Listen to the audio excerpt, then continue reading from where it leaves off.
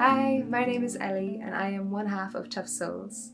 Together, myself and Carl have walked over 4,000 kilometres all around Ireland along its national waymarked trails. These trails vary from single-day hikes to multi-week adventures.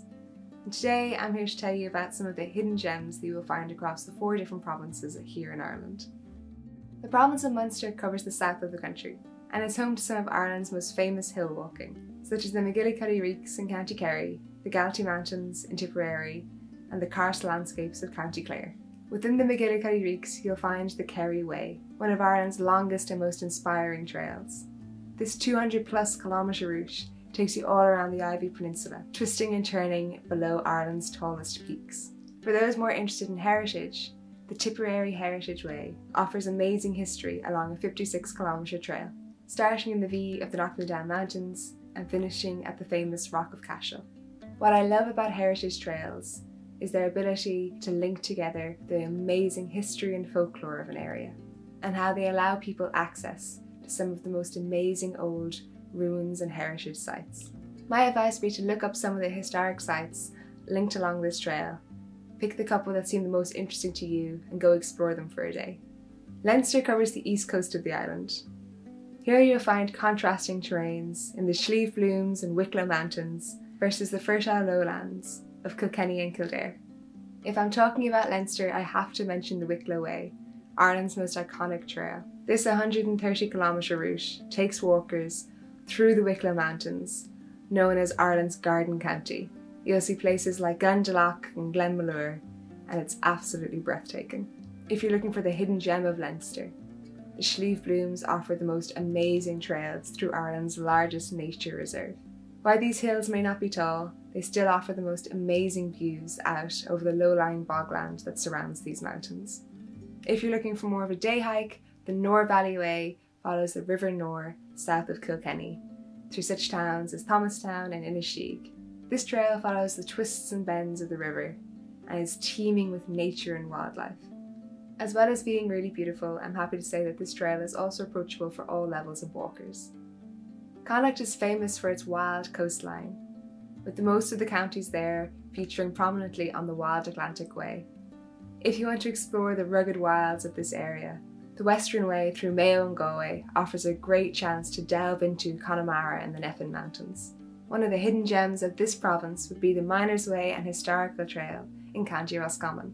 Not an area usually famous for its hiking, this spectacular trail takes you over the old mines of Rigna, along the banks of Lough Key and through some beautiful forested areas. With over 100 kilometres of trails in this county, this is definitely one of the most overlooked, beautiful corners of Ireland. So far in Ulster, our walking has covered the counties of Donegal, Cavan and Monaghan.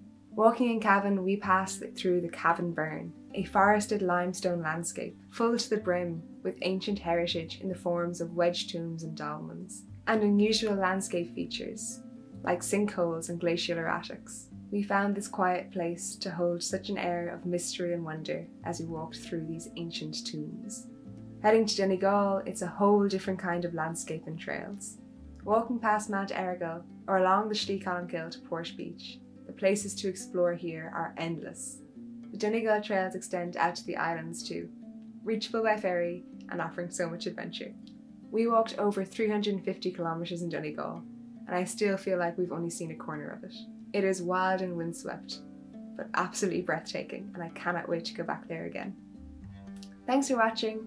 I hope I've inspired you to find somewhere new in Ireland and showing you some of the amazing hidden gems that we walked through on our 4,000-kilometre journey. For more information, make sure to check out GreatOutdoors.ie, and as always, happy hiking!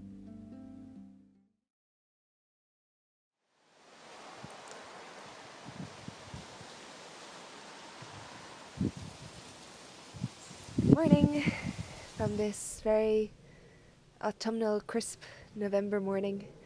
The video that you just watched is from the Tough Souls archive, which basically means it's a video we made quite a while ago that never got released. So I hope you like it. I hope there's at least 1 or 2 trails in there that you haven't done or haven't considered doing and might be interested in now. It's a very quick overview, but it definitely has a couple of good ones in it. At the end of every video, we have to say a huge thank you to our patrons, who are the ones that make all of this possible.